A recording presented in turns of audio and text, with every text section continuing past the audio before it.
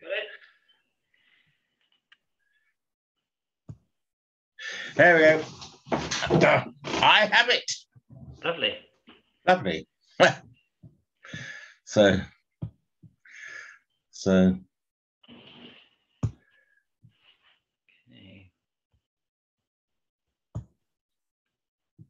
So you've got the episode I played, and you've got the prequel on YouTube.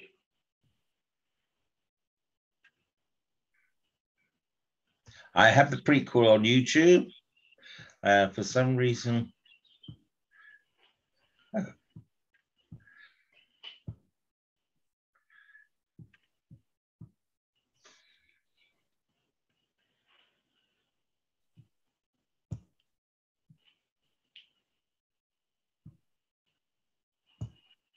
right, okay, so BBC iPlayer, that's that one. There's that one. That one. That one. Okay, I think I have everything. I think I'm ready. Perfect. Lovely. I now just need to find you. Oh, there you are. So that's if I want to pick up to things, right? I'll just work it out to you. Right, I'm in. Lovely. Fantastic. Oh, I want to exit. We got 5 minutes to go. We have, yeah. Yeah. Oh, well, luckily I tuned in. All right, okay. That's it. So how's your day been? Yeah, not bad. Well, it was nice to be a bit cooler than it has been. It's been quite hot, hasn't it, recently? Yeah. In my back garden in particular, we got lots of birds nesting, and now the little fledglings are appearing. All right, lovely. Yeah. Yeah, so it's been fun watching them. Yes, it's okay. And although it's the weekend, I've been working harder this week today than I have for a long time. But it's coming up to the end of the month, and in August I've got a little project I will be filming. Oh, lovely. Yeah, so I'm trying to clear everything, so that I can sort of relax in August, because I've got deadlines for my books. All right. Yeah. Dun dun dun. So, but there we go. Is this the second part of your autobiography, or is this another? Well, it's actually the third. Because my Dalek is a puncture, and then the second one was my Dalek is another puncture. They're both out, and I'm selling them quite well at the moment. Oh, very good. So there's and then the third one is Let Zygons Be Zygons. And my deadline is the 30th of June. All right. and it's the 19th. It is, yeah. I have a feeling I'm going to miss the deadline, but only by a week, I think, so it's not so bad. What I'm aiming for is that it's published in August or September. Because there's always this delay from me saying, right, I've done it, and I send it to my publisher. They then have to go through it and tell me what they like or dislike, or what their lawyers more often like or dislike. So it can be 2 or 3 months before it actually gets published. So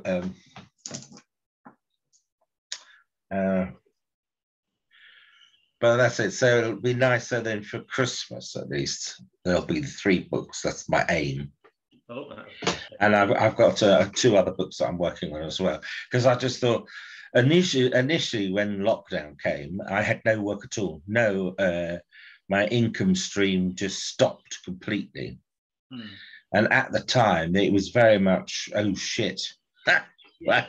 Because for whatever reasons, I didn't qualify for whatever was on offer to help. So I've had very little. I won't say I've had none, but very little help. But gradually from August last year, work started to come in. But what did happen was I managed to get into the people are bored, they need things to do. So I pushed my books, and so they went quite well. And that gave me the incentive to get my third one done. But then meantime, some people who only think of me as a writer, so have given me work to do proofreading and sort of a first edit, as if it were. And of course, because there was no money coming, I just took what was on offer. As a result, I'm a bit behind on my own targets. But there we go, la-di-da. Did you get any work from Big Finish during the lockdown, or? No, I don't know how to answer this. Because I know. Well, between you and me, yes, I've done a Big Finish, but I cannot tell you anything about it until they tell me. Okay. I've done what would when it comes out, it'll be my fourth. Oh wow! Yeah. So I'd like to do more with them and other companies, and of course we've had this surreal situation. Whereas in the past, they'd say, "Oh, you've got to come to the studio because we got the right technology and blah blah blah." Or you'll have to spend £500,000 and build your own suitable studio. Right? Whereas now I was able to record my stuff from Tony's music room, because Tony has a mocked up studio. I mean, it's not, by no stretch of the imagination would I call it, quote, a professional studio, as you would imagine a BBC thing.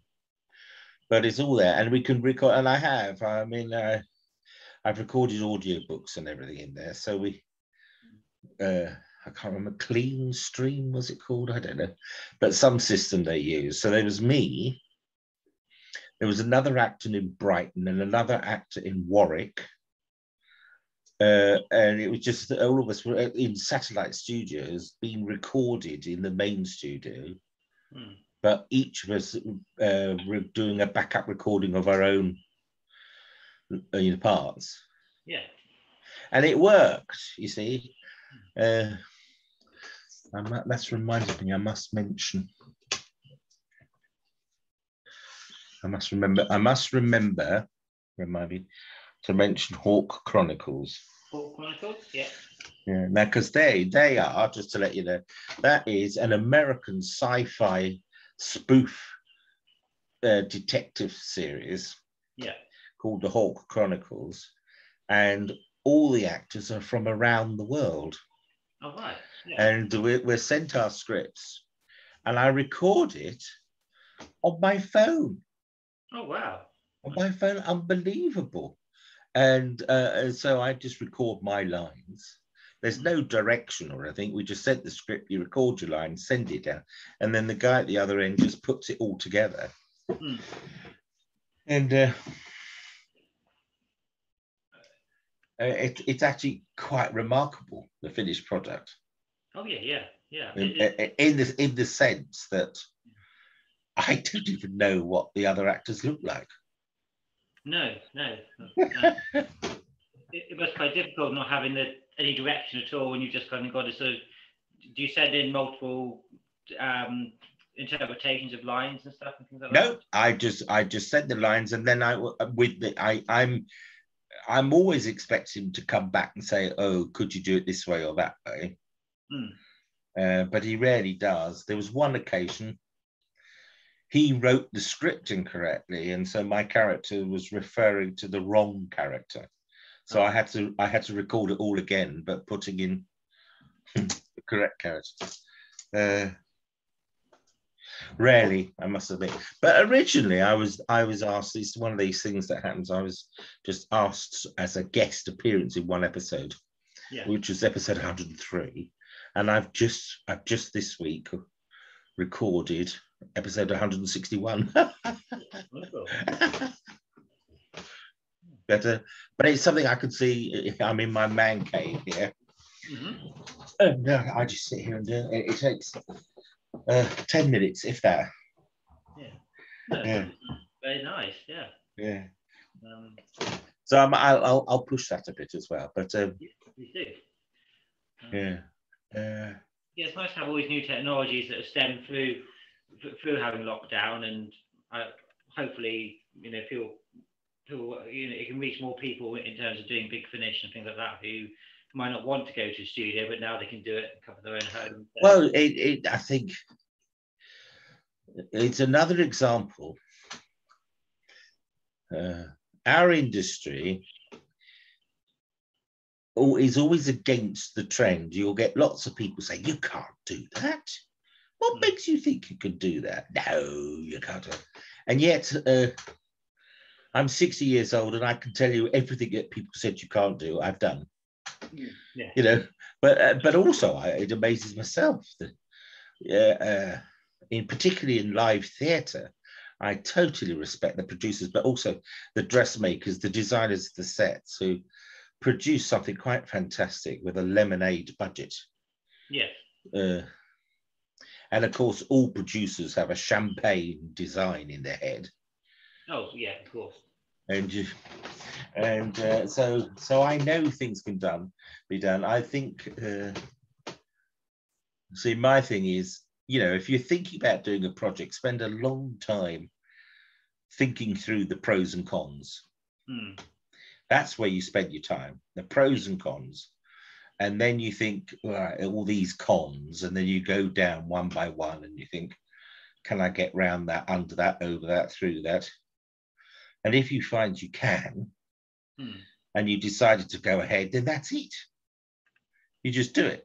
And the frustrating time is when you then still got people bleating on saying, oh, you can't do that, it's too difficult. Yeah, the way the world. Yeah, I feel always against anything new or change and progress and stuff. So it's a constant battle, isn't it? Always, I think, a lot of things. It's understandable. I mean, our industry is one of the few that only survives if people give us money. Yeah, and if you think that the theatre, particularly the West End, most of the shows don't make any money from a business plan, you would shut it all down, wouldn't you? But of course, you need it from a cultural. Well, there's a cultural thing, but what things that don't, it all depends on what people mean by doesn't make any money. Because if you're sensible, you factor in a payment to yourself. Yeah. And so when people talk about profits, at least you've had given yourself a minimum fee. Yeah. And so the profits is whatever's after that. And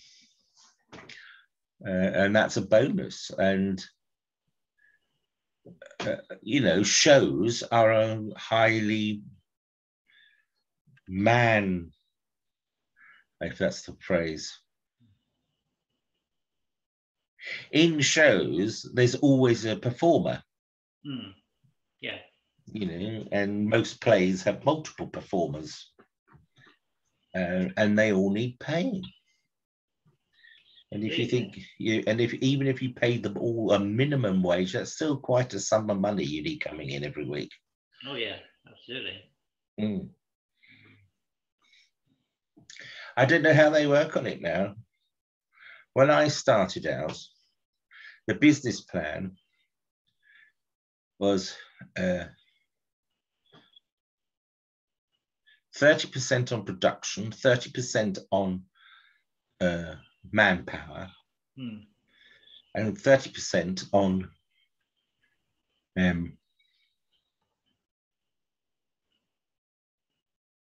publicity. Yeah. And then the 10% you pay yourself. Right.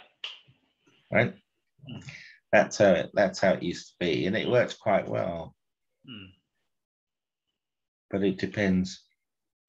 I suppose the costs are so much higher these days as well that makes it more sort of complicated. Yes, I mean there are fixed costs. I mean it's quite staggering to hear the the big theatre producers that one theatre alone can cost in excess of £30,000 a week closed. Yeah. Because because they'll still have to. I don't know what relief they got Well, I think I was sort of following it a little bit because obviously I'm a big theatre fan, and obviously the support came far too late, so it wasn't a response at all, and a lot of places didn't qualify or only got a small percentage of the pot, so it was kind of a bit random, I think, in terms of what got what, and so I know Andrew Redbow, I think, apparently he's mortgaged his house to keep some of his theatres going, and that's somebody that all powerful, and you think, if he's struggling, what's Well, that? yes, I mean, there are a lot of not just actors or performers, but there are a lot of self-employed people. I won't say they wait for the paycheck every month, but they really couldn't afford with no money coming in for more than 2 or 3 months. I was lucky with some savings. I was able to keep going for about 5 months, but after that, I definitely needed something coming in just to top up. Oh yeah, yeah. And I think that's what a lot of people don't appreciate. And there's other people in different sectors where they're on a minimum wage. Yeah. Anyone on minimum wage is expected to live on nothing suddenly. Well, yeah. It's been quite a sobering experience. Me and Tony are lucky. I suppose it's because of our age, but we're both self-employed. But Tony only went self-employed about a year or so ago, so he therefore didn't qualify for any self-employed grant because they needed 3 years records. Right. Then on a technicality, which is too complicated to go in, I found that I wasn't eligible, and I was at the time quite pissed off because over the years I've really paid into the system, and I just feel I should be allowed to get something out of it. Oh yeah, absolutely. So what do you do when you're not doing this? I'm not doing this, and I'm not planning events. I'm a recruitment and training officer for a care company. Okay. So we look after young adults in their 30s who have severe learning disabilities, right, needs, behaviours that can be challenging, that sort of thing. So I obviously involved in interviewing and shortlisting applicants, and then teaching things to our staff, including first aid and all that sort of thing. So it's quite a nice little job, and you feel like you're making a difference at the end of the day. So it's quite nice, really. Oh, it's very worthwhile too. I for two or 3 years, one job I did, I was a responsible adult, just to be in a room in certain situations. When there were some vulnerable people who didn't necessarily understand why they were at a certain meeting. Right. And the frustrating thing, of course, was when I could actually see that the candidate wasn't really understanding what they were being asked. I wasn't really allowed, other than to say, now, do you understand? Are you sure? The only thing I was allowed to do was to stop a meeting if I felt. But I found when I did that, I was then not allowed back. Oh, yeah. Because I could see in certain circumstances people were being manipulated.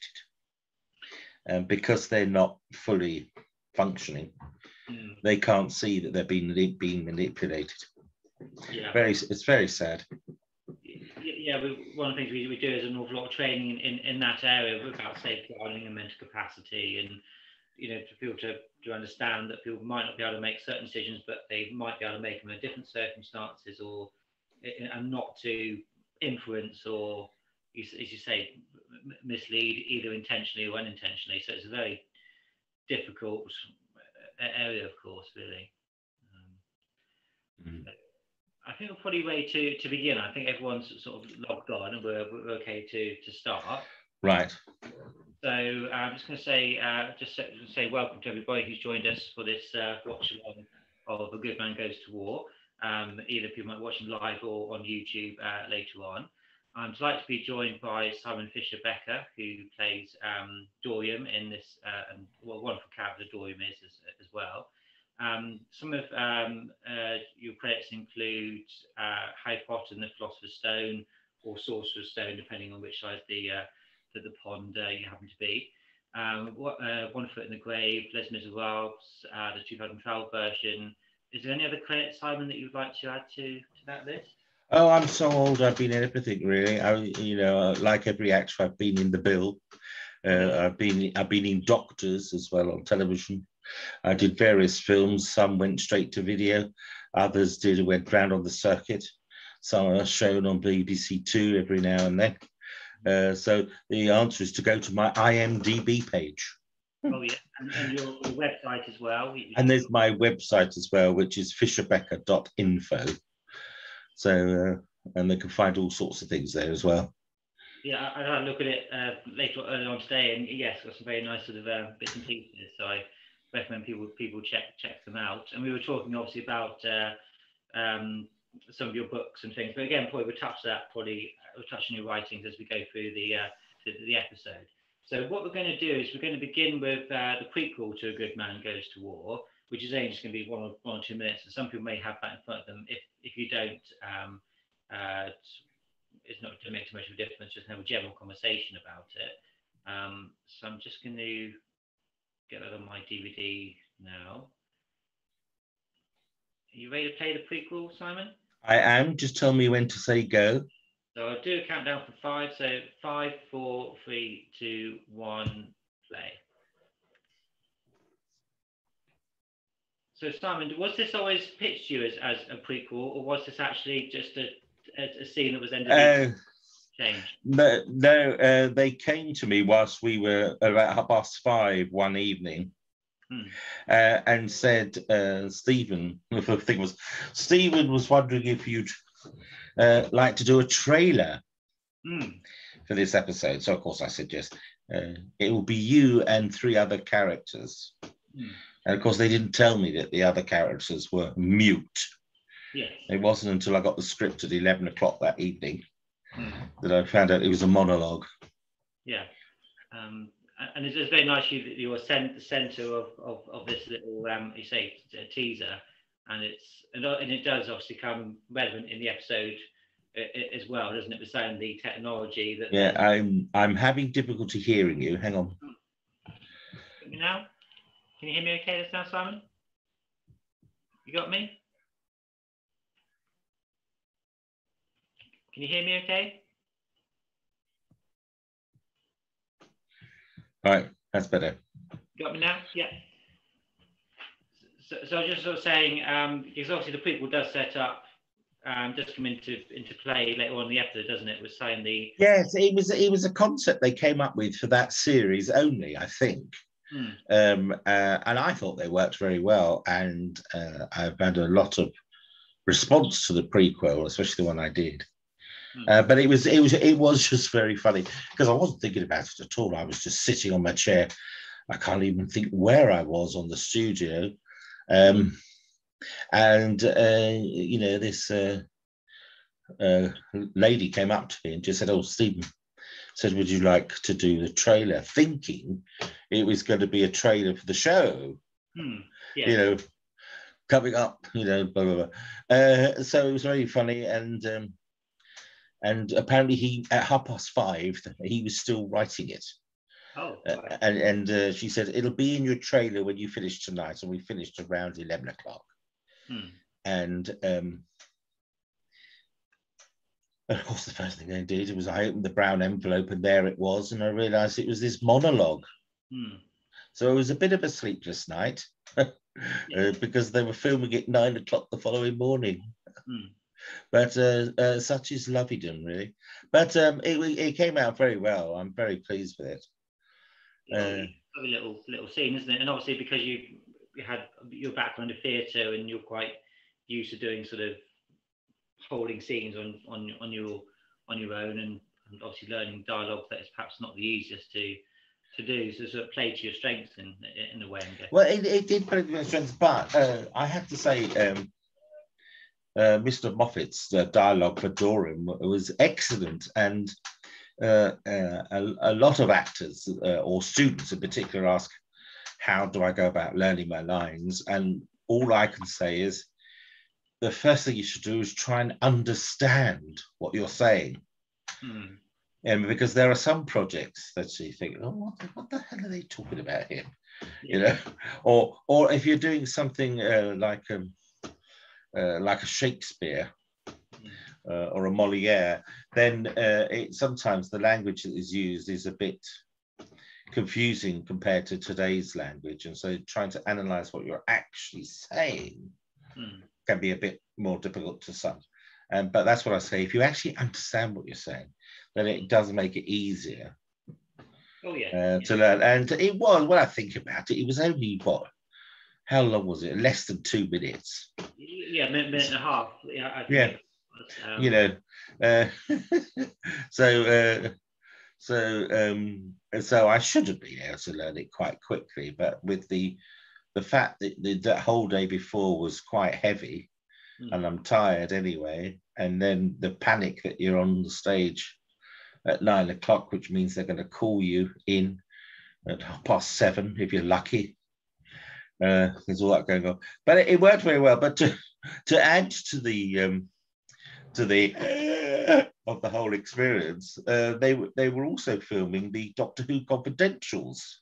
Ran at the time, and and somebody came up to me. She said, I'm the director of the Confidentials. Do you mind if we ask you a few questions?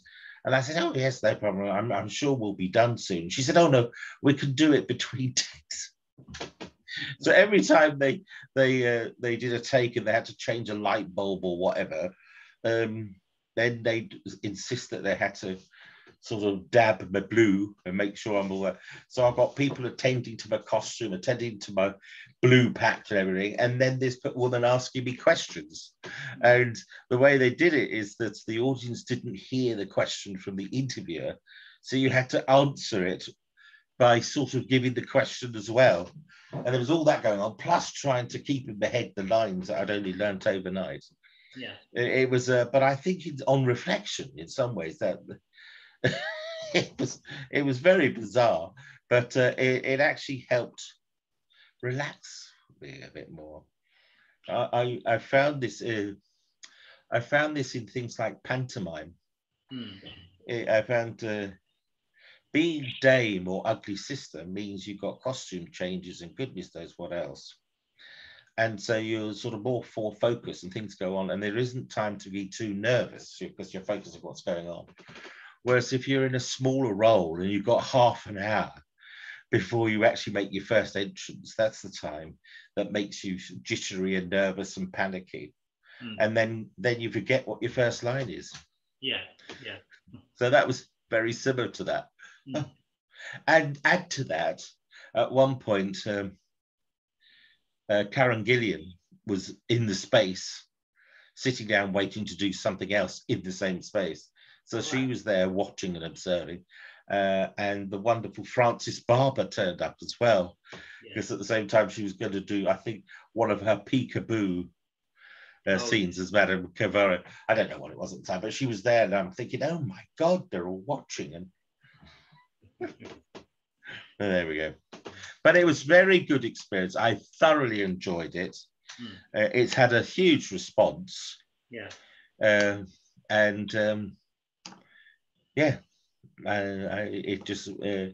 a special thing for the fans as well, which is always good.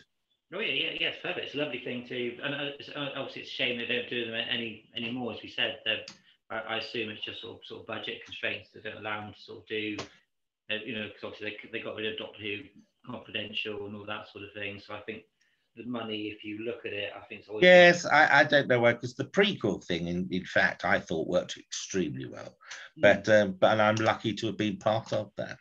Oh yeah, definitely. So we'll now set up the main episode then. So I'll just make sure everybody just give everybody a few seconds just to get on to that episode itself, and then I'll do another countdown. So you set up with the episode? I'm all set up. Okay, lovely. Okay, so 5, 4, 3, 2, 1, play. So this, yes, so now start with the previously. Okay. So one thing I wanted to point out, Simon, is obviously your first appearance in Doctor Who was obviously the Pandorica Opens, which aired obviously in 2011, and to be precise, the 19th of June 2011. So without us realising it, we are exactly 11 years since your first appearance. Yeah. To the actual day, which I thought yes. was quite astonishing. Well, because the first thing I did was the Pandorica Opens. Yeah. And at that point, that was all Dorium was going to do. So then it was exactly a year later. So that was in 2010, January, I filmed that. And then in January 2011 is when we filmed this. Right. Okay. And then I was called a couple of months later to do the wedding of River Song. So you say it was just designed to be a one-off. So what was it like to get the call back? Oh, it was extraordinary because, you know, I'm a Doctor Who fan. And as much as I really enjoyed being Dorium in the Pandorica Opens, the idea that it was the only thing was a little disappointing. So to be called back again was very exciting. Matt Smith in particular welcomed me with open arms and hugged me, which was quite extraordinary. And then the kid inside me was thinking, oh my God, the doctor's hugging me. So there was and then when they asked me back a couple of months later, even my agent said, well, I don't know what you're doing, she said, but they want you back. And what do you remember about doing the Pandorica Opens? Because obviously you have a lovely scene with Kingston. What was she like to work with in that? And yeah, that was extraordinary because it was filmed down in the bowels of Cardiff in a wine bar, and the space was tiny.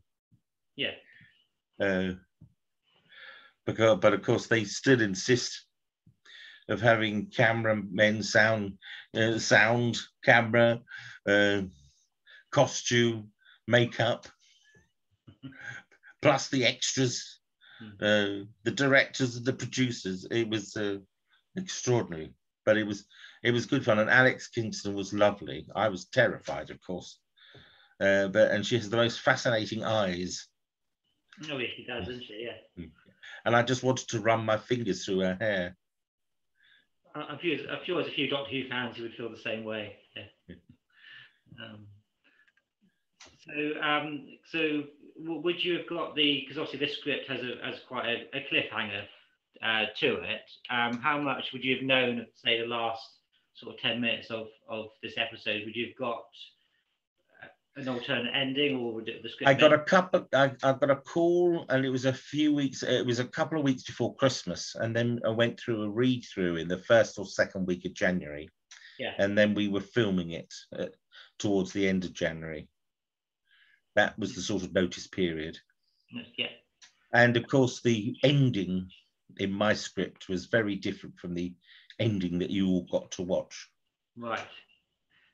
Do you remember roughly how it sort of ended in the script? Sorry. Do you remember roughly how your script ended? How it was? You know, I was talking to Francis Barber the other day, and we both can't remember because we both had different endings. Oh, right. Yeah. In fact, it turned out that every script had a different ending. And when it came to the read through, we didn't actually read that bit, and I thought it was a bit odd, but I now know. Yeah. So what did you think of the finished episode when you saw it? Well, when the twist came, it was fantastic. I did that Melanie, that Miss Pond is River Song's mother.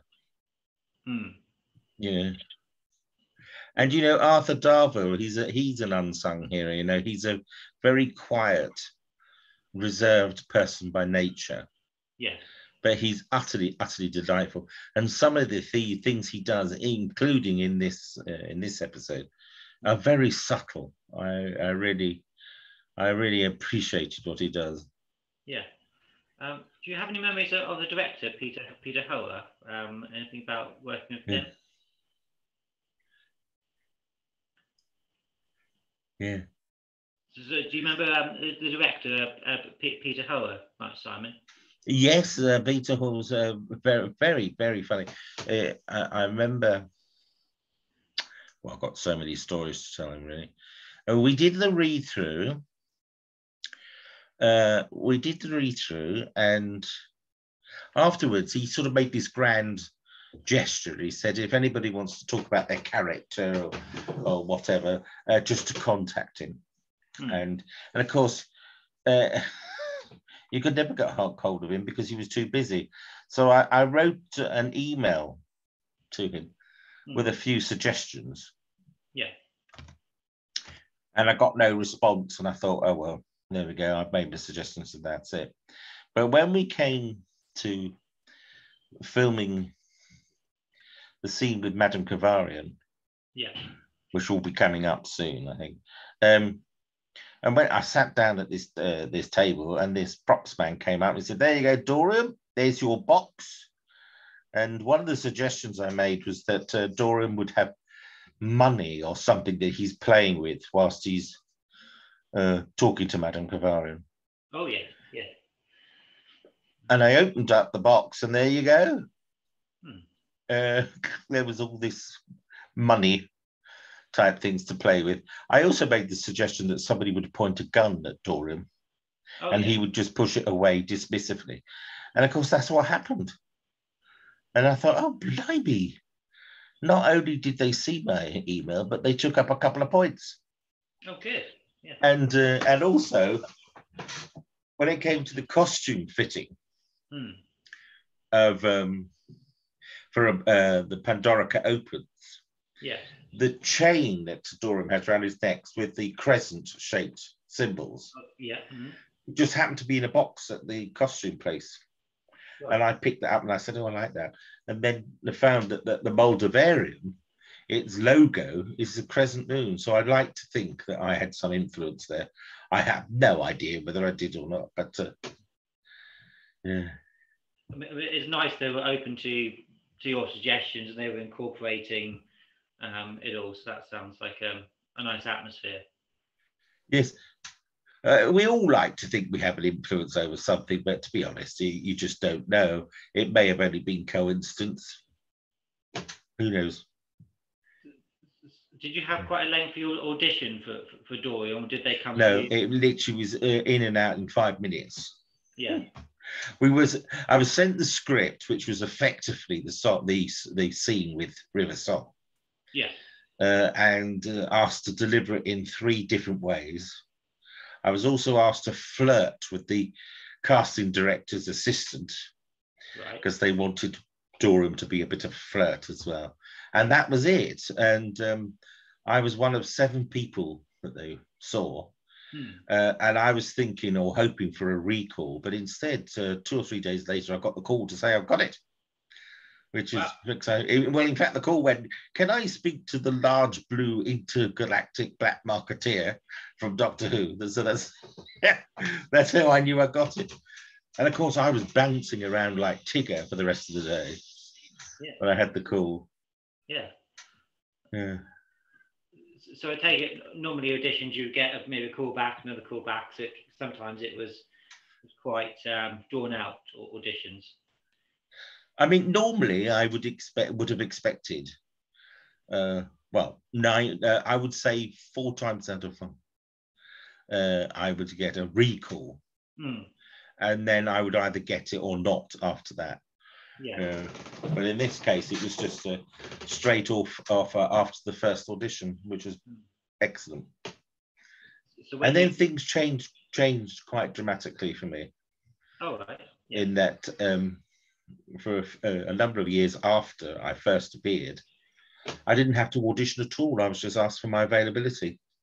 Oh wow! Yeah. Yeah, but there we go. And do you like? So that's the power of television. Yeah. Do you like the audition process? Is something that that you enjoy doing, or because I know some actors don't like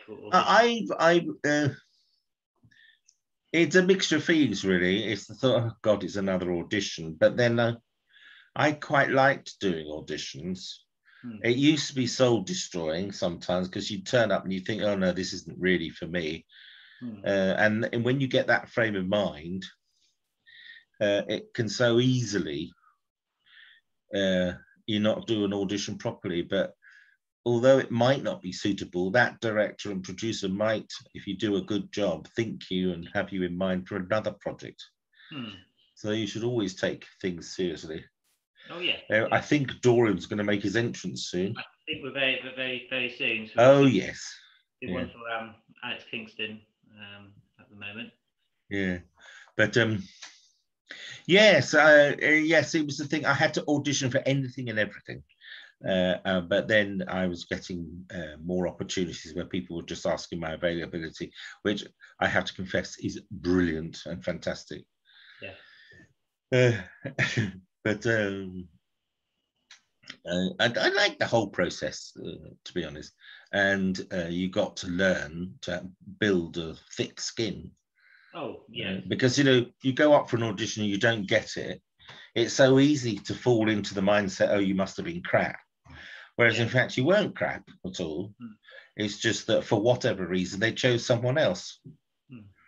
The only time I get annoyed is if I see somebody my age group and my size and shape, and I didn't actually go for an audition, then I'd get a bit pissed off and I'd say, well, why didn't I get called for that? But you then look into it and you find that you were put forward, but you just weren't chosen. It's like anything in life, isn't it? It's being at the right place at the right time. It's not necessarily about being good or bad. It's no, because the producers and directors have got other things in mind, and will you fit in with this, that, and the other? And I will admit that if you look like what they're looking for, then you're bound to be offered it. Oh yeah. But I can also say I've been offered work where I definitely did not look like what they had in mind. So it's difficult to say, really. Oh yeah. So when you got Harry Potter again, was that? I imagine that might have been quite a long audition process. Oh, that was a nightmare. Four auditions I had to go to. Wow. Anyway, I think Dorium's coming up, so we'll watch this bit, and then I'll go on and I'll tell you about the Here We Go.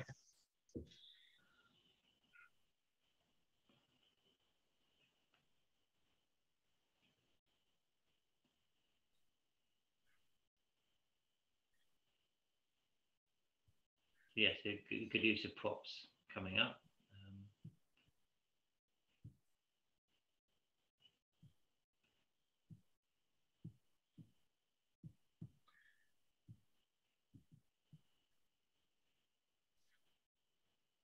Yeah, measure your suggestion about the guns. Yeah.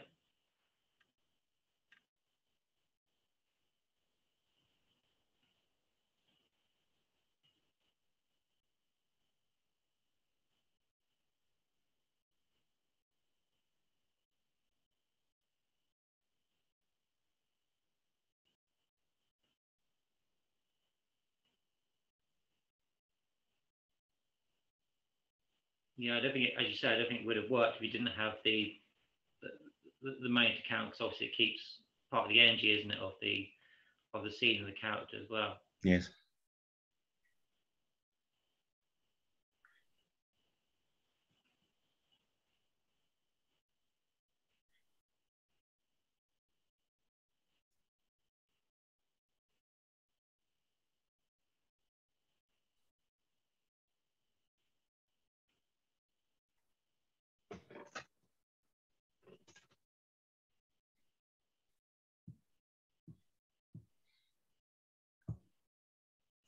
I loved working with Francis Barber on that scene.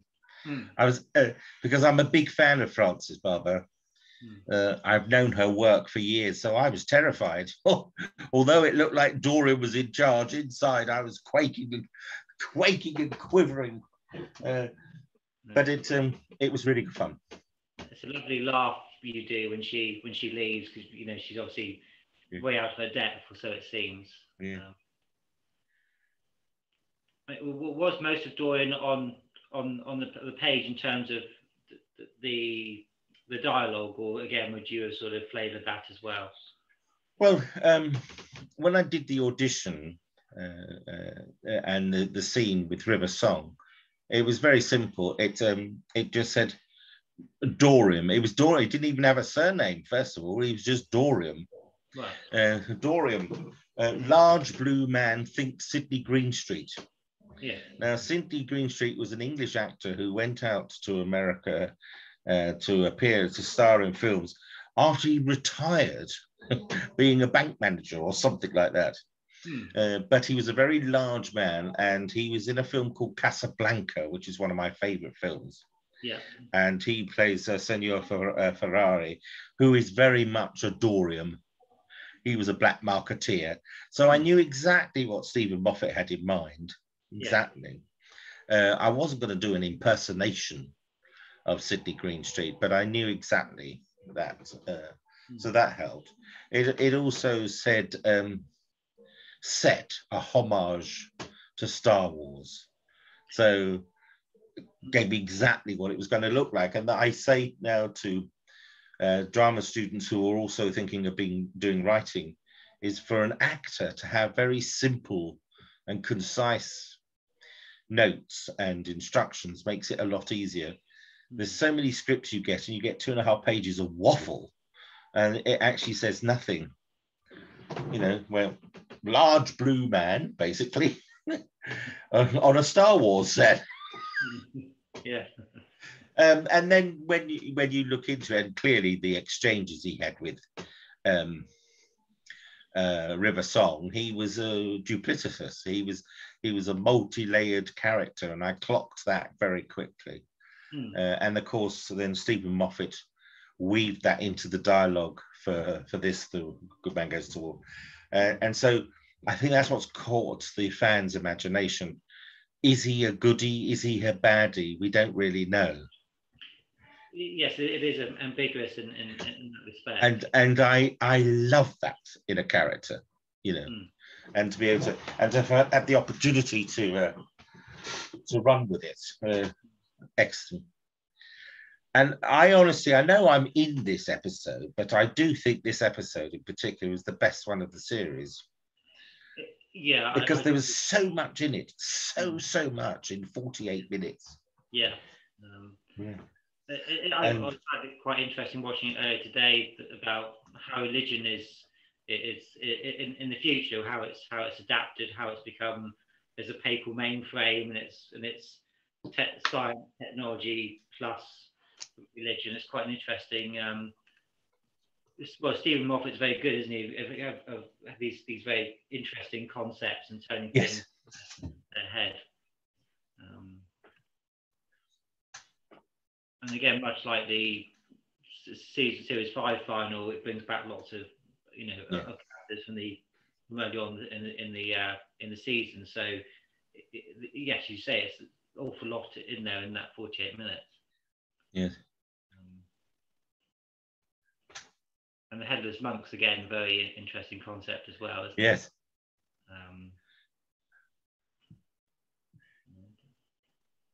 I mean, it's a very sort of tongue-in-cheek look at religion without being disrespectful or anything like that, really.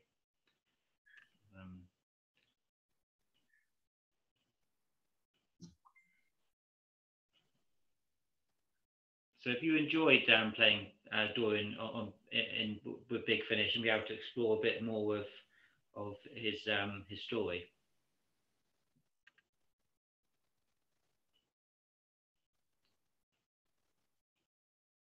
Oh, sorry, Simon. I just wanted to know if you enjoy playing Dorian in Big Finish and to examine. Well, yes, the 11th Doctor Chronicles with Big Finish It was really a Dorium story with the Doctor. So it was excellent. Alas, it wasn't Matt Smith, but it was the wonderful Jacob Dubman, who was brilliant as Matt Smith, but he's also brilliant as David Tennant, and he did a very good Peter Capaldi as well. So it was wonderful working with him. And there were times, and we were standing or sitting opposite each other on the opposite side of the studios, and there were the times I had to look up because he really sounded so much like Matt Smith. It was unbelievable. But it was very good because the fan every day or every week, shall I say, fans say, "Is Dorium coming back?" And of course, and the standard answer is absolutely true. I have no idea. I've let it be known that I would return in a heartbeat if I was asked, and that my bank manager would encourage it incredibly. But it's up to the powers that be, isn't it, really? So, but yes. Sorry, go on, Simon. No, I was just going to say, well, so whatever it is that the fans are hooked on for Dorium, I count myself very lucky. It's extraordinary. I mean, you pointed out it's 11 years ago, nearly, or 10 years ago that we were actually filming this stuff. And I've still got people interested in me and Dorium and what I have to offer. And I find that quite remarkable. Yeah, I thought it's remarkable. As I said at the beginning, the timing of our event today, because it is literally 11 years to the day this Pandorica Opens was broadcast on the 19th. Was it today? I thought it was the 4th of June, but I could be wrong. Oh well, this one we're watching now. Oh, the one we're watching now, yes.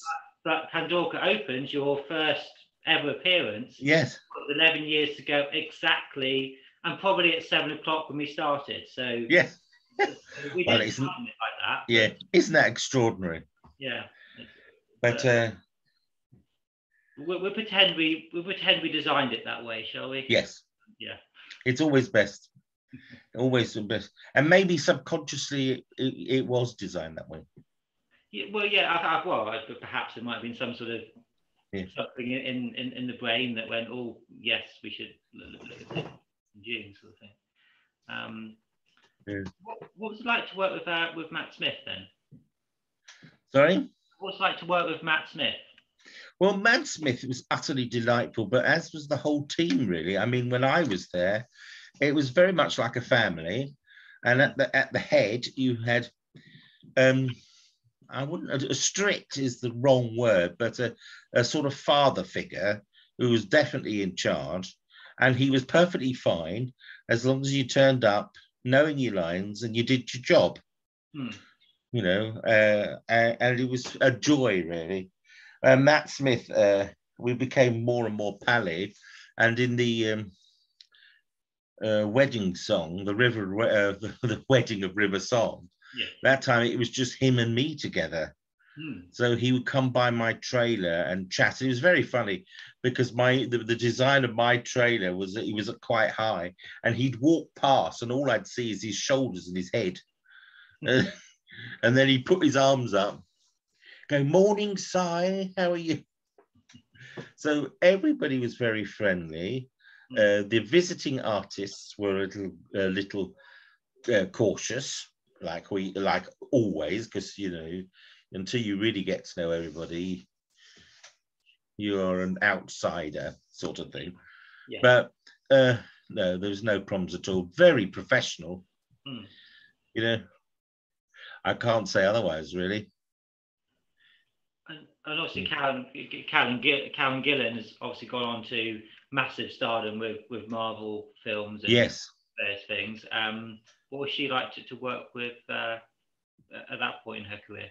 Well, we were the only scene, inverted commas, that I could say I was with was in the sort of battle sequence, but I didn't actually get to be with her or chat with her properly. I mean, it was a polite hello, let's get on with it, really. And then she was off. I mean, the main characters, I mean, Matt, of course, Karen and Arthur, they were the three main characters. And so, in between filming scenes, they were off signing things or doing interviews or whatever.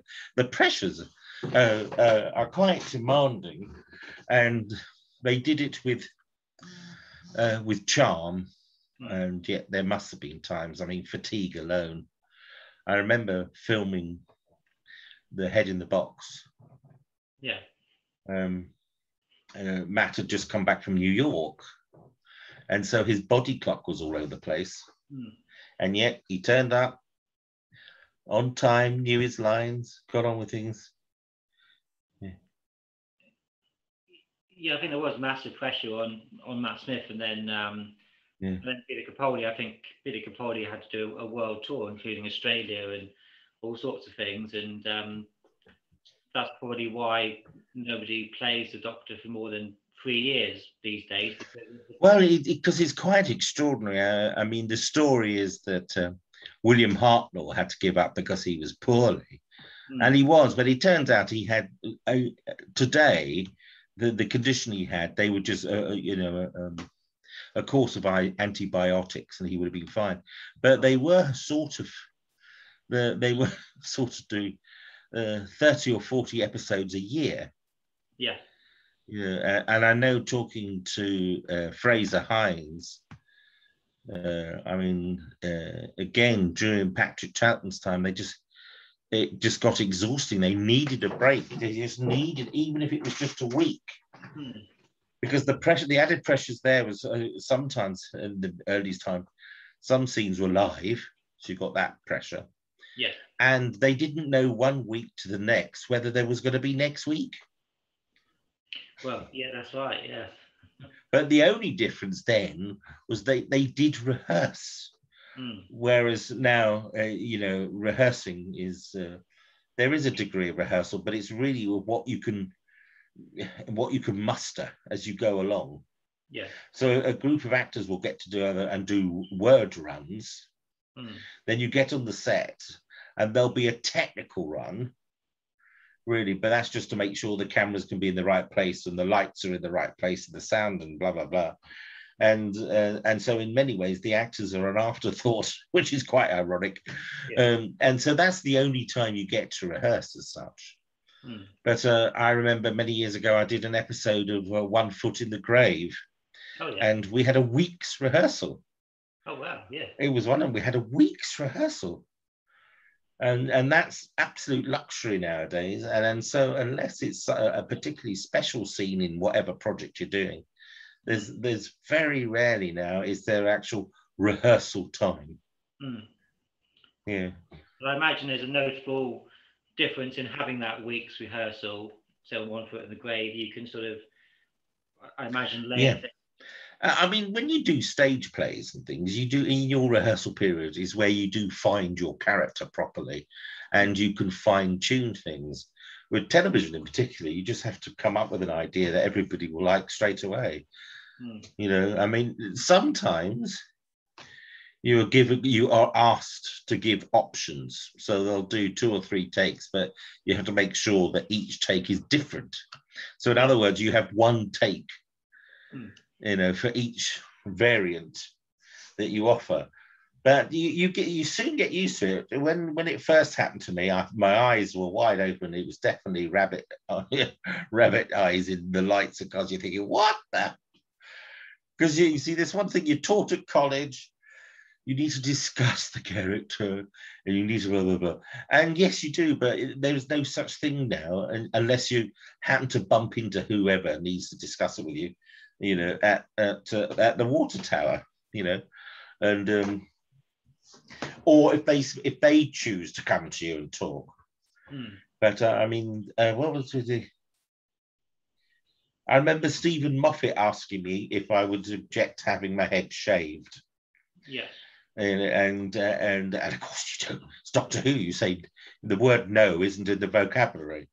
Right. And he was explaining that with HD, skull caps look like skull caps. Yeah. Right. But the irony is when they shaved my head, the back of my head looks like the backside of a moon, you know, and so it looked like I was wearing a skull cap anyway. But yeah, but as I said earlier, I was lucky. The writing alone gave me an idea of what Dorium is like. Yeah, I think Steve Moffat has an incredible mind. Well, any writer does, but some of the wibbly wobbly, timey wimey stuff. Yeah. You know, which now quite a famous phrase in the Doctor Who world. Is sort of think those 12, 15 steps ahead, and to it's difficult watching it. To try and make it sense in your mind, but to actually write it down and have that kind of plan. I was also very lucky with the cast. I mean, Francis Barber is delightful. Neve McIntosh, very funny, very funny. Caitlin Stewart, delightful. Christina, I can't remember, what was it? Christina Tong?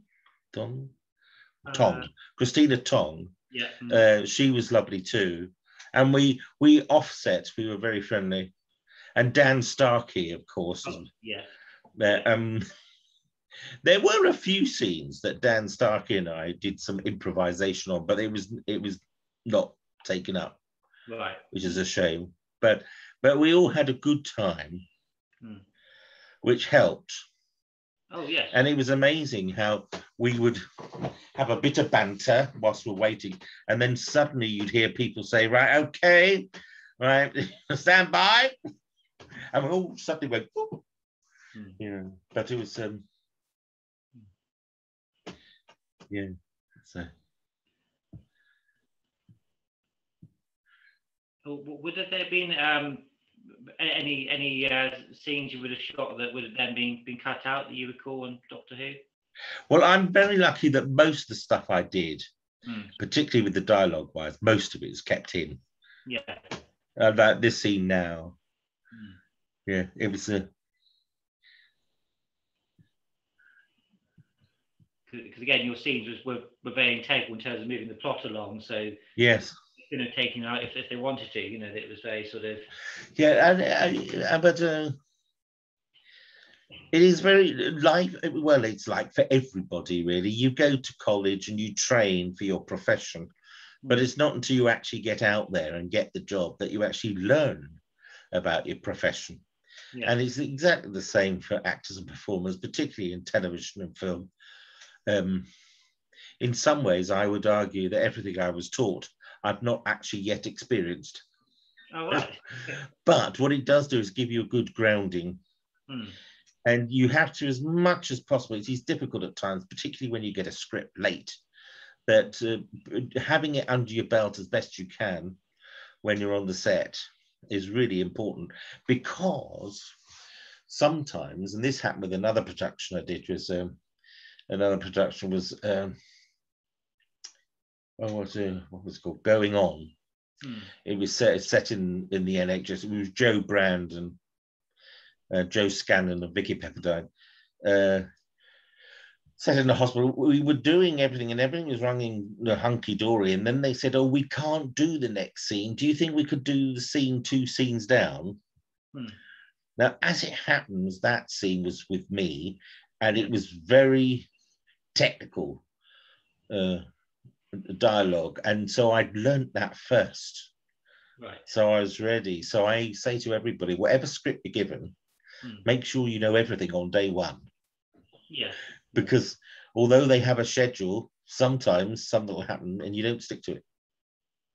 But where are we now? We must be getting very close now to the revelation. Oh yes. Yeah, we are. Yes, it's starting to.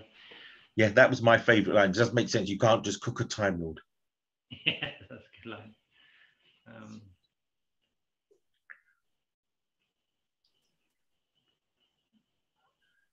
I think one of my favourite lines of the episode is coming up, and again, it's one of your lines, Simon. It's when the monks start to close in and they start to chant, and yes. you say, "Oh my God, it's the attack prayer." I think Well, now the story of the attack prayer, in an early version of the script, there was reference to Dorium's mother, who was a composer, and she wrote the attack prayer. Oh. So knowing that gave the impetus, you know, that's why Dorium recognized it. Oh, good God, it's the attack prayer. Oh, I see. So had I not had that little nugget, I might have delivered that line differently. Yeah, but it's a lovely delivery and a wonderful line. So yes, it was because I then thought to myself, well, if she is a composer, does that mean Dorium is musical in some sort of way? And I sort of contemplated what musical instrument he might play. And of course, I thought the obvious choice would be a euphonium or a tuba, but then conversely, it could be a piccolo. Yeah.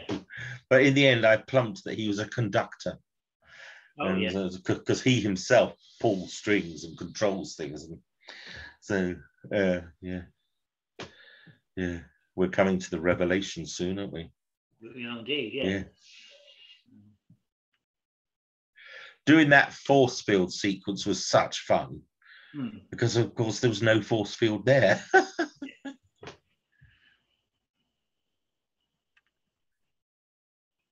mean, does it take a while to get used to working like that, where you've got something you can't see, the visual effects? I know, that's where mime comes in, you see. And of course, we filmed this. It was about 2 or 3 o'clock in the morning. It was in an aircraft hangar at an RAF base, somewhere in Wales.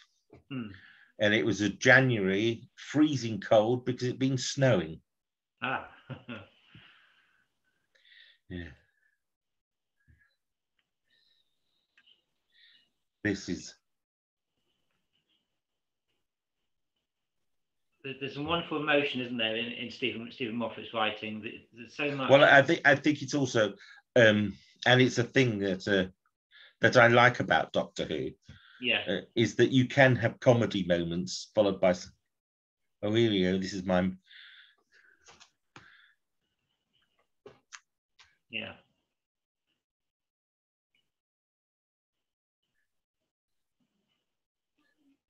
So, what was your opinion when you read the scene? Were you happy with Dorian's fate here? Yeah.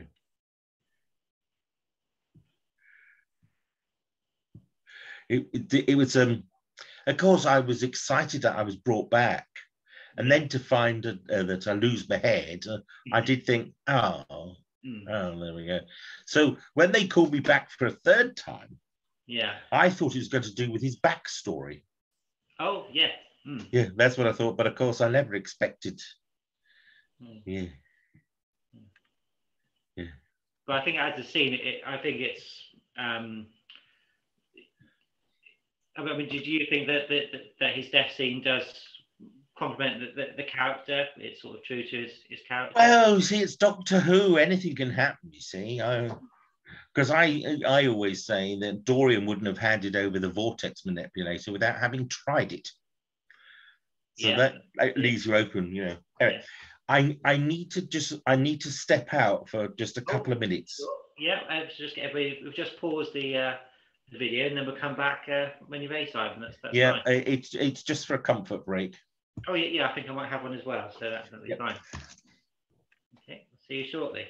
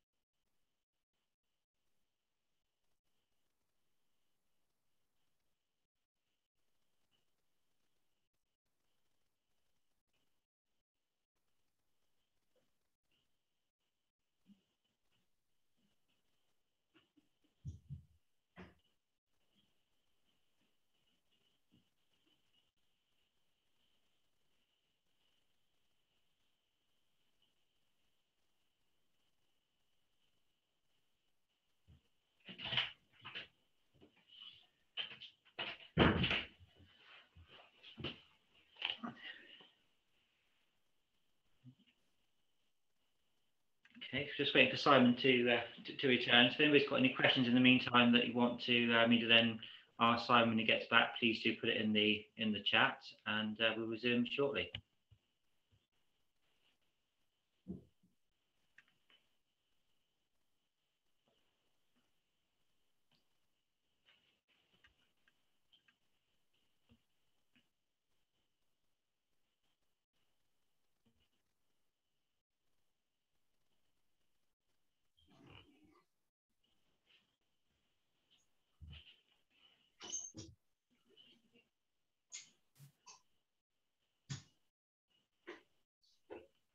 So I hope everyone's enjoying the evening so far.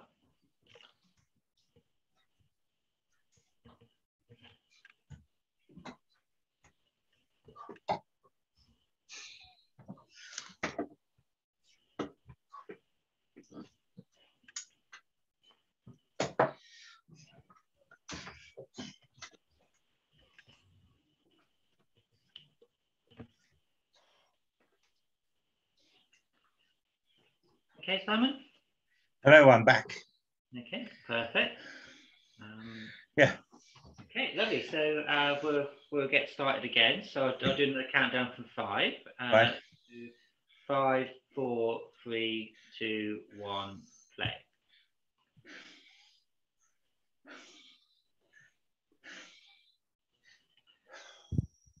So the scene that we're seeing now, obviously, it must be quite nice to have Dan Starkey, Matt Smith, Arthur Devil. Yes.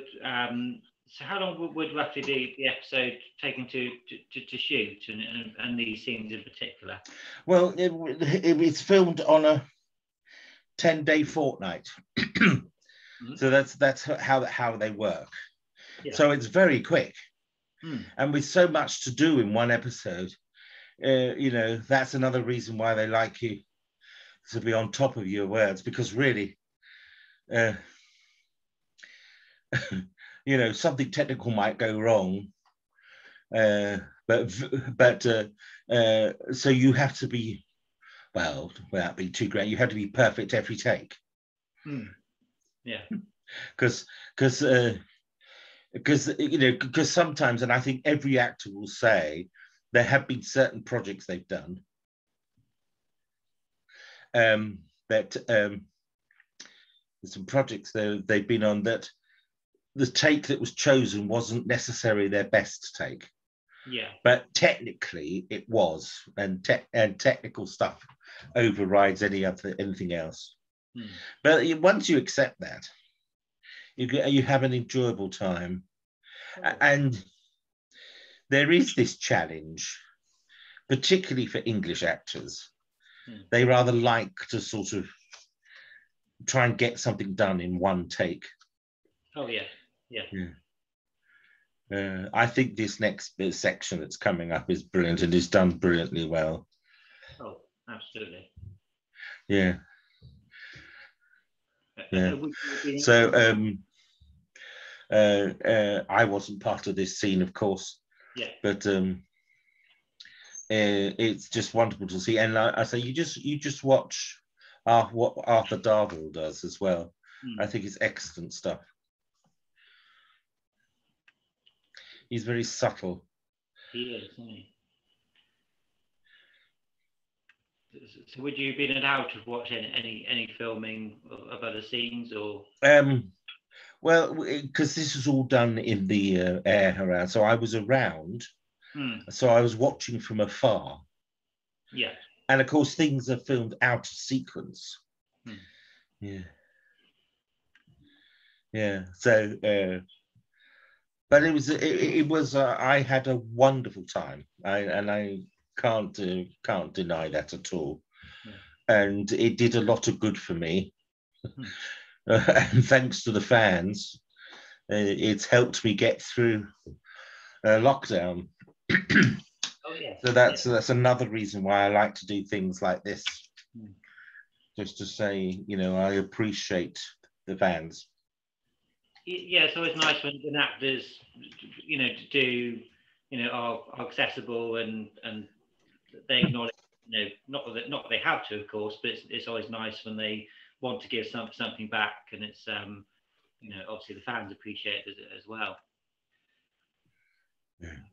Because you do like going to conventions, so you do like that. I do like going to conventions because after all, I sort of joke that I need to thank the fans for my new bathroom. Because Stephen Moffat has subsequently told me that he wanted to do more with Dorium but wasn't sure. So in the back of his mind, he was going to bring Dorium back. But it was the response from the fans from the Pandorica Opens that encouraged him to find something. So whatever I did with Dorium in the Pandorica Opens, it caught the fans immediately. Oh, we're going to come up to the revelation now. And you just watch Arthur Darvill when it turns out he's the father. He does a very subtle movement. I do respect him as an actor.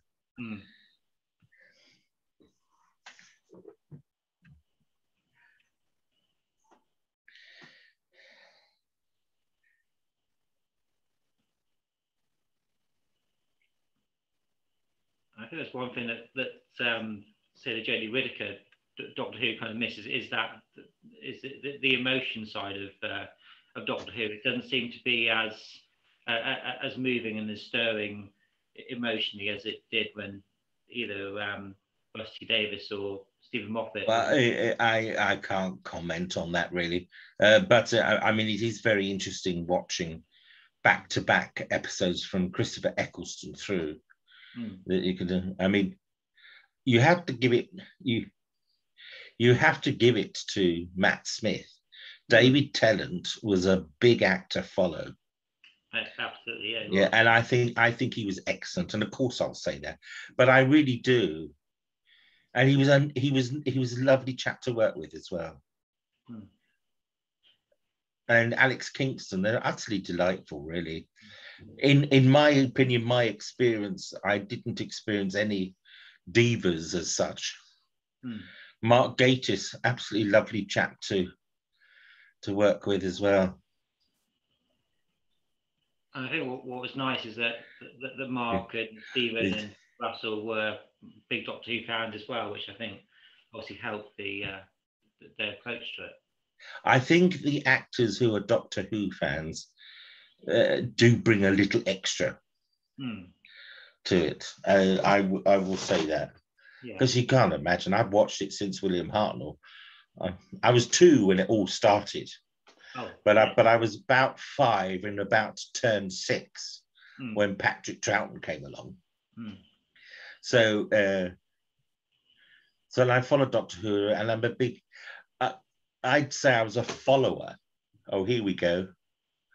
Here we go. We must come to this. You just, yeah.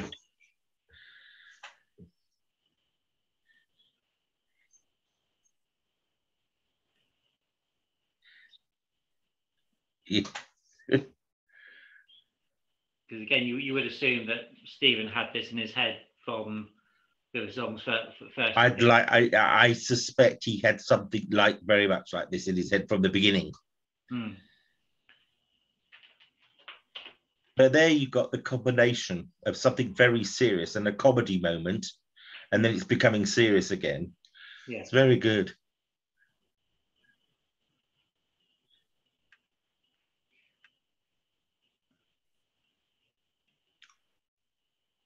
And here it all comes. It's quite extraordinary.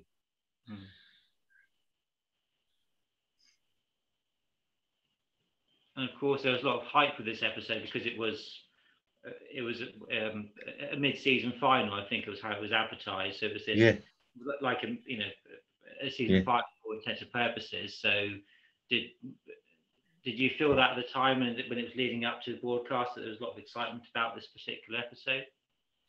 Yes, I mean, we knew when we read it was a good episode anyway. But as for the revelation, nobody knew what it was going to be, apart from those who were in the scene. Yeah. And this is the revelation now. I remember thinking, oh my God. Yeah.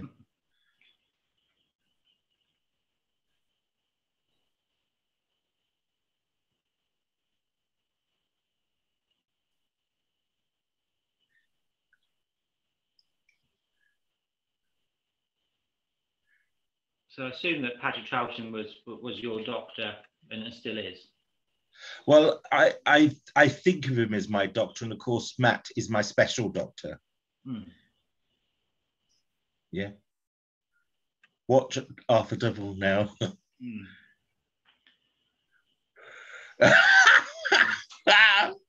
I still applaud that. I know, sorry, it makes me sound very childish, but yeah.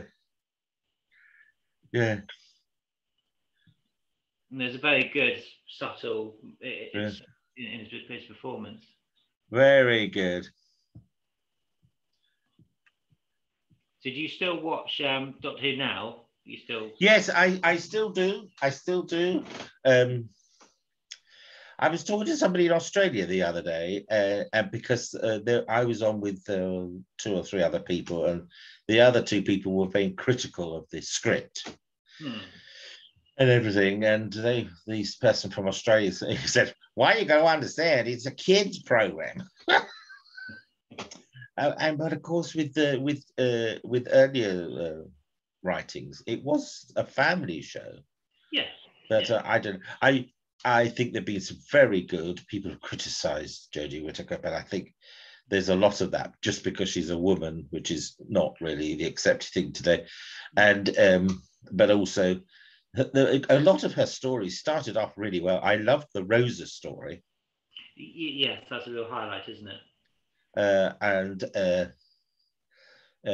Because that brought home what segregation actually meant. You see, I thought the segregation was black and white, i.e. anybody not white was segregated. But what the story of Rosa brought out was that it was only Negroes and black Africans that were segregated. But Hispanic and Asian people weren't.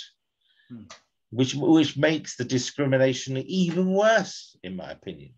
And I thought it was extremely well done, extremely well done. And as a fan, I find it difficult to criticize, but I can, I can freely admit that some things I would have probably done a different way if I was writing it. But there we go.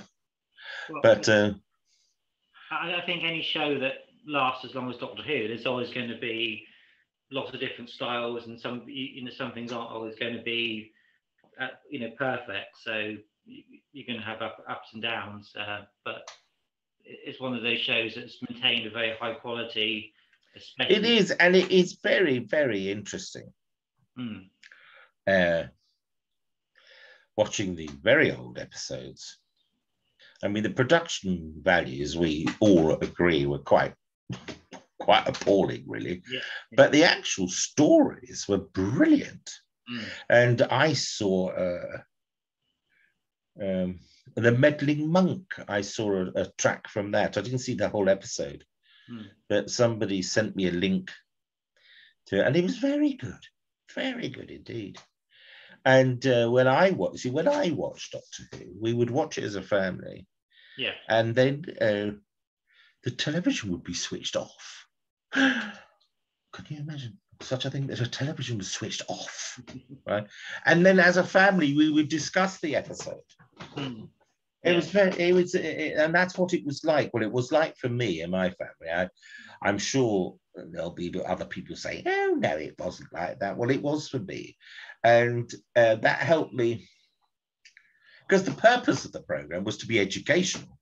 Yeah. And I think that's really why it was discussed as a family. It was really trying to help us as kids learn. But of course, it got me hooked into some sort of sci-fi. And then later on, around 1968, my sister introduced me to Star Trek. Oh, right. And okay, so then that really, Star Trek, and I was of age, so I would have been about 7 when that started, and I was allowed to stay up to watch that. And then my sister was 4 years older than me, and so she then introduced me to all sorts of other sci-fi wonders. And so that's how I became more interested in sci-fi. And people ask me if I believe in aliens. I can't believe that we are the only thing in existence. That's all. So there's you know, when you think of the billions and billions of stars and solar systems, there has to be some form of life form. And, you know, but space is big. No, it's I mean, what's his name? Douglas Adams, isn't it? Yeah. Space is big. You think going around to the post office, you know. So there is that. If we can get the technology or find the technology or understand the technology that's needed to be able to travel such distances. I mean, at the moment, we're talking about space travel, but the first problem we got is the radiation from the sun itself. So, and the planets with their weaker atmospheres than ours. And of course, you know, more and more we're learning that our planet is a little more fragile than people think. You know, and I don't know. I get very tired of some of the conspiracy theories, but it's very clear. I don't know whether you have, but I have witnessed 2 partial eclipses when the moon passes between us and the sun. Yeah. I have. And the first one was in Newmarket. And the first thing I noticed, it was actually the sound. There were no birds or anything. There were no bird sound or anything like that at all. You notice it, and then it got considerably cooler. Yeah.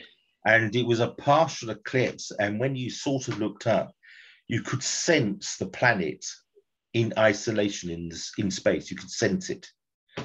And that happened a second time for me. And so therefore, I on a personal basis, I can sense the whole wonderfulness of our planet. And the planet is a little spaceship for us to live on and live and breathe. That's a very good way of putting it. Yeah, little spaceship. And you say if it is our survival pod, then whatever is required to keep it so, regardless of cost, has to be put in place. You know, and there are other people who are more money orientated, will go and probably have a pulmonary embolism. Now I've said that, but it's a fact of life. Yeah. Now, if we do space travel, what's the first thing you take with you? Plenty of oxygen. Yes. That has to be on number one. Number one, yeah. And if somebody says, oh, you only need oxygen for 6 months, then you take at least 12 months, if not 24 months, you know, because you don't know what's going to happen out there. No. Yeah. What's the first thing on your shopping list? Oxygen. Sorry. There we go. Yeah, I guess the nice thing about science fiction fans, they tend to be, you know, they like the imagination of other planets, other people, what we could become as a species. So I think people, generally speaking, of science fiction fans are potentially quite deep and think about things in a way that perhaps, you know, fans of other things may not quite have that sort of engagement with it, if you know what I mean. Yeah. Oh no, but you know, it is the fantasy of today. It becomes the reality of tomorrow, and the proof of that, you know, William Shatner and Leonard Nimoy and the original cast of Star Trek. Captain Kirk had the original flip phone. He did. Yes, he did.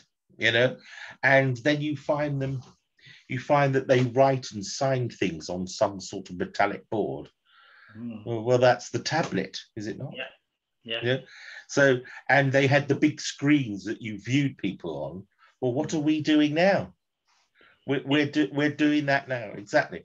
And that was in 1968. So I want to meet the people of 1968 and talk to them and try to find out how it was they could visualize this sort of thing. Or how does it work? Is it the fantasy has created something and then a scientist or engineer has thought, well, actually, let's see if that can work. I mean, that's what it is. And I think the only thing that we'll have difficulty with is teleportation. Yes, yes. But otherwise, everything else goes, because we've got replicators, haven't we? We've got replicators that can make 3D images of guns, let alone anything else. Guns and kettles and everything. So it won't be long before we find replicators for food. Yeah, yeah. Because necessity will require that. But then there'll be the question of the nutritional value of a replicated spag bowl or whatever. Because they have grown meat in the lab, haven't they, and things like that. And yes. And obviously you can transport to beam of light. I think they. Yes, that's as far as they've got now. But there we go. Well, I think it's certainly with Star Trek, a lot of people who were fans of Star Trek in the 60s then became engineers and scientists. So they invented the technology because they saw it in Star Trek or Doctor Who. Yeah. Yes, and I think generally, I'll say generally, by nature, humans are inquisitive. Yes. And some are more inquisitive than others. And some can make a leap of imagination greater than others.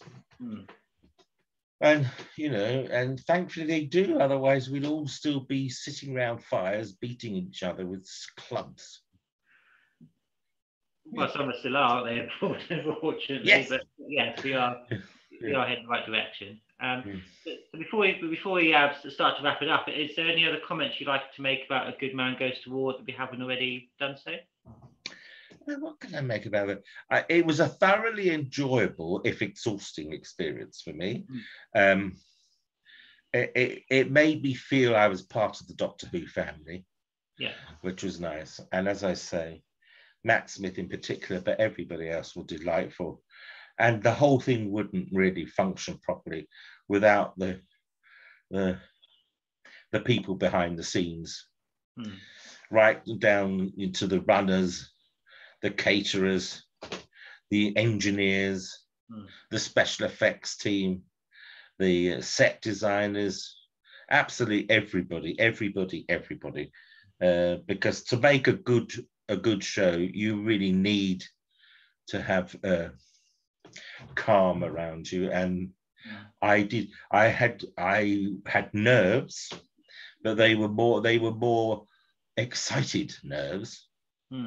And especially when I was sat opposite Alex Kingston and Francis Barber, there was this element, I can't fuck this up. Oh, sorry. We can certainly want to, Simon. No, but there is. But also, and I freely discuss it with most actors, if you find and you have the good fortune of working with actors who you respect, subconsciously, you find that you raise your own bar. Your own stay there. And a lot of fans have spoken to me about the scene we saw this evening, Madame Gavarian with Dorium. And they like that. And clearly the BBC liked that because that was used as a trailer a lot. At the time, it was one of the main trailers. Absolute, definitely.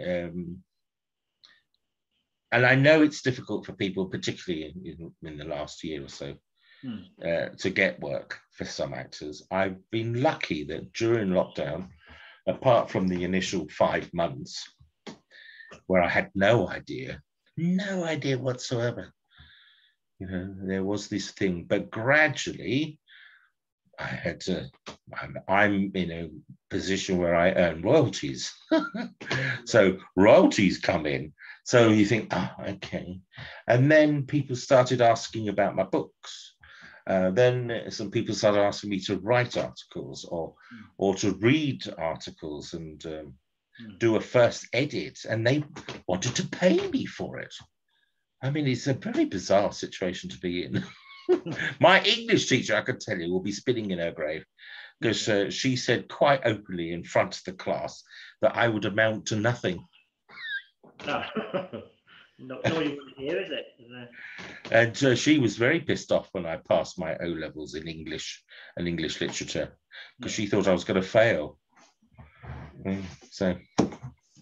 But I think she had a thing about big people. But I mustn't say that, must I? Did you always want to be an actor, Simon? Or was it? It's very funny. The reason I've written my trilogy of autobiographical anecdotes is because people were asking if I had an autobiography. Yeah. And so when I started going down to now, I was sort of thinking back. I think deep down, from about the age of 7 or 8, I was saying to myself, "Oh, I'd love to be in Doctor Who." But to become a professional performer, no. It was beaten into me that I was stupid and ridiculous and worthless and incapable of anything. So when I was younger, I had major low esteem. But when I was going to go to university, that my grandfather, who I was brought up by my grandparents, and my grandfather, when I was taking my A-levels in 1980, had a massive stroke. So I decided I wouldn't go to university until the year after. So I fell into a job in the civil service, but then I enjoyed the job in the civil service. I sat a civil service exam and got promoted and was working in Westminster. And then whilst working in Westminster, they paid, jokingly, they said that they'd pay for me to do a degree. And so I did a degree in business administration. Right. Because they wouldn't support any arty-farty degree. But I did business administration, specialising in the arts, because I thought if I'm going back to the civil service, I'd quite like to work in the Ministry of Arts, because now you've got a whole ministry. It's arts and it's culture and sport and that now. Yeah. Whereas really the Ministry of Arts and Science was a broom cupboard in the environmental department. But so that's what I aimed. That was it. But then the civil service was being thinned out. And so they offered us a bag of money if we chose to leave. And today you would call that voluntary redundancy, but they didn't call it that at the time. So I ummed and ahed, and I thought I'd take the gamble. My grandfather said, if you want to be an actual thing, just go for it. Don't get to the age of 80 and say, I wish. My grandmother wanted to stay because in her mind, it was a job for life, but she didn't know what was coming in the future. There's no such thing as a job for life. So I came to a compromise. I said, what I'll do is I'll audition for 3 colleges. And if none of them offer me a place, then I'll stay in the civil service. Well, of the 3, 2 offered me a place, and that's why I'm sitting here talking to you now. I'm very grateful that they did. Yeah, and that's it. And I think also because it is interesting how things in your past can affect how you think, even today. Because I had this low esteem, I just accepted whatever came along. So I will freely admit I've never really had a game plan with my acting career. Yeah. Some say that was foolish of me. Some say that means you don't have any ambition. But what I will say is if a lot of stuff I did actually got aired and got produced properly, then maybe my status would be higher and greater than it is today. I mean, there are six pilots I did for comedy shows for the BBC between 1988 and 1992. And in each pilot, I would have been a regular character. And had any one of them been picked to go to series, then things might have been very different for me. But they weren't. They weren't even screened once. But I was paid, and I joke with people that for a long time, I had a very good living appearing in nothing at all. Yeah. And but there we go. So some actors do have a game plan and it works for them. Whereas I just, because people were saying I wouldn't get any work at all, but whatever work was offered, I took it. Yeah, I think a lot of actors do the same thing. And I think you have to, because you have no real control. The only control I had for many years was, do I do the job or not? Yeah. And of course, if you're offered something, you're not going to turn it down, really, even if it is a piece of shite. Well, I think there's very few actors that are in a position to turn things down. And on an interview, people always ask actors, "What made you want to do this?" And it was either the money or it was work, and I took it. So if you're feeling this grand artistic motivation behind most things, of course it's what I, in some ways, I'm pleased that when Doctor Who came along, it was later. In some ways, because I did any job that came along. I have a very broad CV as such. Yeah. I've done everything from panto to Shakespeare, and I've done all sorts of genre of entertainment, which is very useful, I think, particularly when you have to think on your feet at an audition. Yeah. I mean, I've through doing a lot, including improvisation. Yeah. I read a script, and generally I have a knack of hitting the nail on the head as to what the producers are looking for. Yeah. Not always, but generally. So that helps. And that's, I was going to use the word instinct, but I suppose it is, because all instinct becomes is really drawing from your knowledge of experience. Yeah, of course it is, yeah.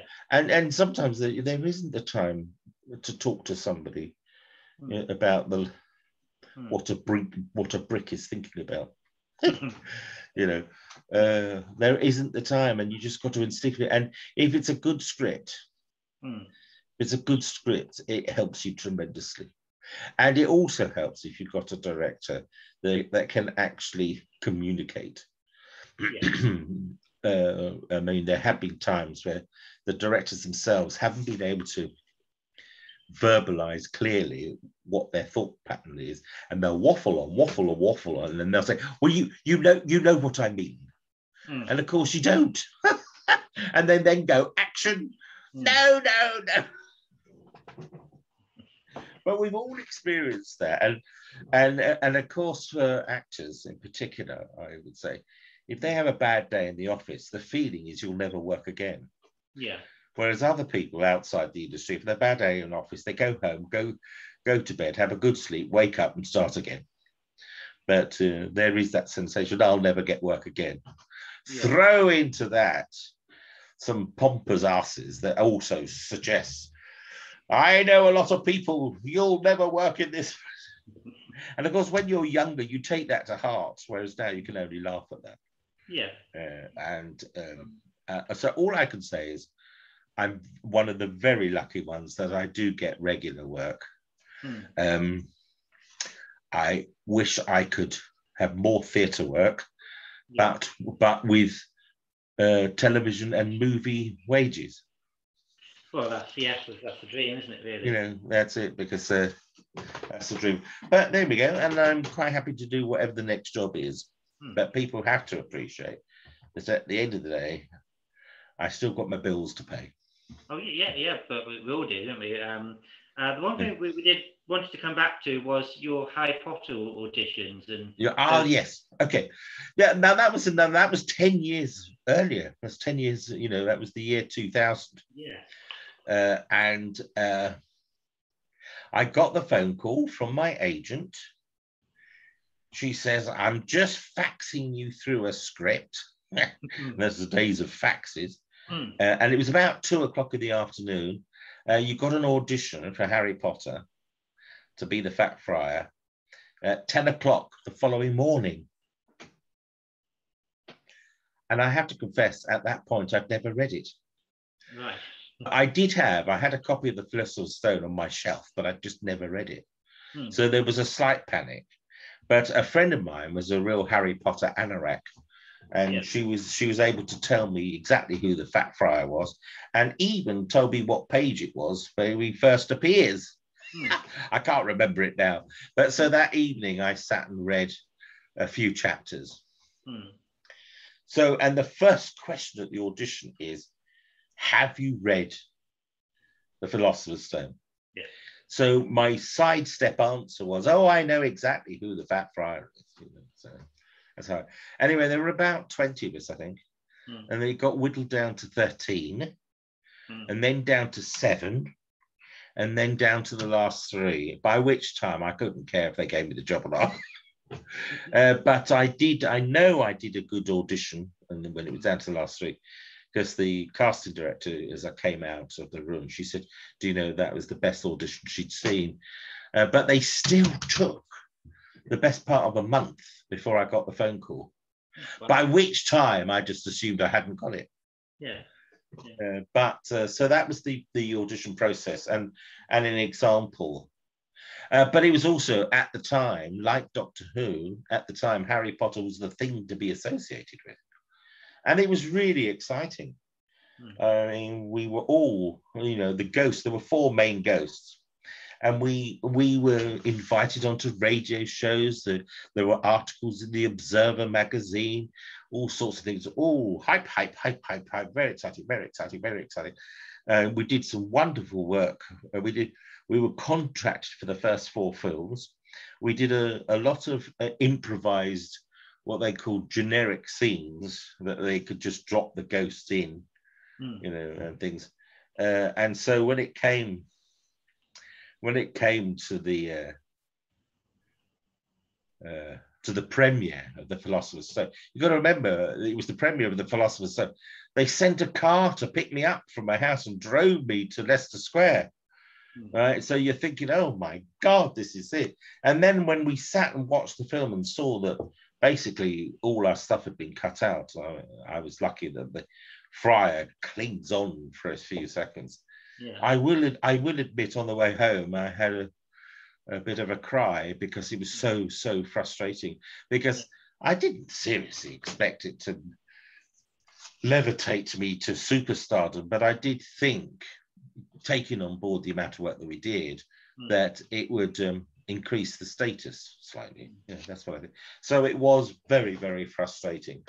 And so 2 things came from that. From that point, so I wouldn't go completely mad, I said, that's it. My acting now is going to be my profitable hobby. Right. That's my profitable hobby. And funny enough, after that, my hit rate for auditions, I got, it sort of went up from sort of 1 in 8 to about 1 in 4. Oh. Because I was a bit more relaxed about it. I actually had this, well, I either get it or I don't. And so I started judging the auditions myself. If I was happy with what I did, that's it. They just chose somebody else if they didn't choose me. I would kick myself and not quite self-flagellate, but if I knew I'd messed up an audition, I would be very angry with myself. But then there were occasions, you know, that I come out thinking, oh, I really enjoy that. I wouldn't be surprised if I get it, right? Hear nothing, right? And then there are other times I'm kicking myself and almost crying on the way home from an audition, to find by the time I got home, there's a message on my aunt's machine saying I got the job. So it's you just don't know. Just don't know. But then 10 years down the line, I get Doctor Who, and suddenly people think I'm wonderful. They want to know if I'm available for this, that, and the other. And I'm even a visiting tutor at some drama colleges, where now, when they ask me about the the Harry Potter, I have to joke and I say, you can't take yourself too seriously, because after all, my name in the credits at the end of the Philosopher's Stone is on screen longer than I am. And that's it, you know. So, but I enjoy what I do. I'm very serious about my work. But I can't take myself too seriously.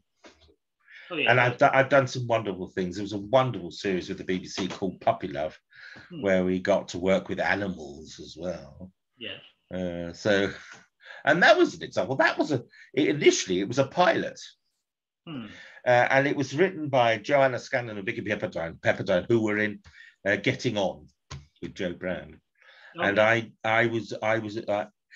I got an episode of Getting On because they were looking for a bariatric patient. In other words, they wanted someone the size of a barrage balloon to sit in a bed. And so whatever I did, they liked. And the next thing I know is my agent gets a call to say, if Simon is available between this date to that date, here's the script. If he likes it, the part of Tony for Zachary is his. So I said to my agent, don't bother sending me the script. The answer's yes. But it was really good fun. Very good fun. And Joanna Scanlon and Vicky Pepperdine were very, and Vicky, Joe Willits, they were very kind to me. And I had a wonderful time, learnt an awful lot. It's just a shame he didn't go to a second series. But hey ho, there you go. Yeah, that's showbiz, lovey. Oh yeah. Well, the last thing I wanted to ask you, Simon, was about the Hawk Chronicles that you were involved with. Oh yes. Oh, I better show this off. The Hawk Chronicles. You could go to hawkchronicles.com. It's an American spoof sci-fi detective series, and I was invited to play a spoof MI6 agent called Tony Simon, and apparently they chose the name before they asked me, and it's just that my husband's name is Tony, and then there's me, so there was a thing, and I was asked as a guest appearance for episode 103, and I've just finished recording episode 161. It is really good fun. It's an audio thing that you just draw down or click on and you can hear it. But if you go to hawkchronicles.com, it's easily navigatable, if that's the word. You should be able to listen to it. Well, I'm doing this weekend, so that's sunny taken care of. So, Simon, I just wanted to say on behalf of myself and everybody watching, how honoured we were that you joined us for this evening. Well, thank you for asking. I have had a thoroughly good time, and to actually see the episode again after a long time, it just emphasised what I say. I thought it was a damn good episode. It holds up very well, doesn't it? Because I hadn't seen it for a few years, and I'd say it's a golden age of Doctor Who, another golden age of Doctor Who. So, can I just mention, if anybody wants to know anything else about me, they can get my books, my autobiographical anecdotes. My Dalek has a puncture. And my Dalek has another puncture. Yeah. And then the third in the trilogy, Let Zygons Be Zygons, hopefully will be published in the summer. So, and is that Phantom Publishing doing that one? No. Fantastic Books Publishing. Fantastic Books, yeah. Yeah, Fantastic Books Publishing. But they can get these books online. And they can get them from Amazon. Or if they want signed copies, they can contact me either by Facebook or they can contact me from my webpage, which is my surname without the hyphen. So it's fisherbecker.info. Lovely, perfect. So yeah, I think everyone's got their Christmas presents sorted out. Yes, and hopefully, and then ideally by Christmas, so they'll be all three are out. And also by Christmas, there should be at least one other book. Because your first book is it based on your stage, your one-man show that you did? Well, I did. It's very funny. You know, life is very strange because things have evolved rather than planned. So doing the convention circuit, of course, there are all these panels, and a couple of times in America, the invigilator, as they call them in the States, didn't turn up. So I was just sort of pushed on and told, just get on with it. And I'm not a stand-up comic. So it was a bit disturbing. So I developed a PowerPoint presentation for future situations like that. And so the PowerPoint just showed pictures and had a few words, which for me, it was like the interviewer. And I'd say, I click and go, I can talk about that. So it sort of developed into a one-man show. And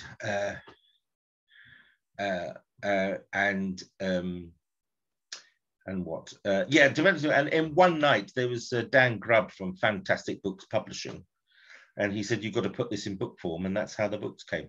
Oh, sorry, Simon. The internet connection just went for the last. Could you repeat what you said for the last 30 seconds? We just lost your audio just a moment ago. Okay, I was just saying that it developed into a one-man show, and at one evening, Dan Grubb from Fantastic Books Publishing was in the audience, and he drew me up a contract there and then on the back of his program and said I had to put it into book form. So that's how I've got these 2 books so far, and the 3rd one on its way. Oh, that's wonderful. So, well, as I say, thank you again for joining us this wonderful evening. We've all, I think I speak for everybody, saying we've thoroughly enjoyed ourselves, and just talking about all your career in general has been a really fun experience for myself. So, well, thank you very much. I'd be very happy to do it again. I might hold you to that, because we could perhaps do your next appearance in Doctor Who. So that might be. So, you never know. I'll be in touch, Simon. But I wish you good luck with your deadline. Yes. And it all goes well. And we'll keep in touch. Excellent. Thank you very much indeed. That's right. Okay. So to everybody out there, Doctor Who. Have a lovely weekend, Simon. Lovely to talking to you. Bye-bye. Bye-bye.